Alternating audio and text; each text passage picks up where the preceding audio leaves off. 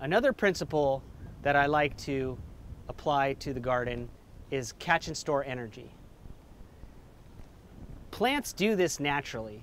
Plants are catching and storing sun energy in the form of photosynthesis and sugars in their tissues. They just do this intrinsically. But how can we catch and store energy in our garden? I mainly like to catch and store water.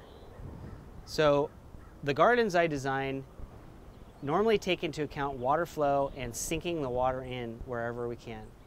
And we do this in various ways. The way I set up a garden normally is I'll come in and I like to rototill once, the first time, because I feel like this makes it really easy to install the garden. So I'll throw down compost and fertilizer and manure, wet the area nicely, and then rototill the whole area. And then I shovel out the paths and raise the beds. This might be a little counterintuitive to some people who like to do the acequia gardening, which is down, it's a sunken bed. But in this soil type and in this climate, that can actually be problematic because during rain season, that will pool up and that'll basically be a pond. So it really makes it hard to garden in the winter with that kind of system in the really high clay soils and in a temperate climate where we get all our rain in the winter. So I do the opposite. I shovel the paths out and raise the beds up. This actually gives the plant roots much more volume of soil and it's much looser. And then we fill in the pathways with mulch. Now these pathways effectively become water harvesting structures. They don't necessarily need to be perfectly on contour either. And there's a lot of people who say you got to do everything on contour. On the small scale, I would differ. I'd say it's fine. You don't have to do it perfectly on contour on the small scale. You just need to deal with the water flow somewhere else, downstream. You just need to know that if you're not doing it on contour, you're going to have to manage either soil erosion or water flow at another point in the landscape. Now that said, don't go completely off contour and have your beds running straight up and down the hill because you're going to have a lot of soil erosion. What I mean is it can have a little bit of slope. It doesn't need to be perfectly on contour. So here we designed the garden so the rows actually had north-south access. So the plants get really even sun exposure.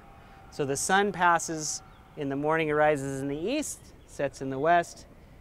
These plants get really good exposure and the tall plants are not really shading the other plants. And we also put the tall plants in the back of the garden so they don't shade the front of the garden. So we store the water by mulching. We preserve it in the ground. We reduce the amount of evaporation by covering the soil at all times. Bare soil is public enemy number one. Not only because your soil is going to blow away, but because it's going to dehydrate. We need to keep the soil covered at all times. So you see here we've got wood chip mulch in the pathways, which is going to be really long lasting. I generally don't use wood chip mulch on the beds themselves because wood chips take nitrogen to break down.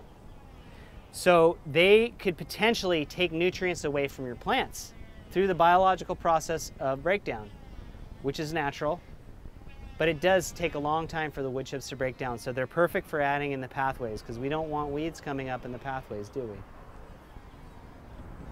The straw is perfect because it's more bacterial than fungal. When you get into the soil food web, most vegetables we grow prefer a pretty balanced bacterial to fungal ratio.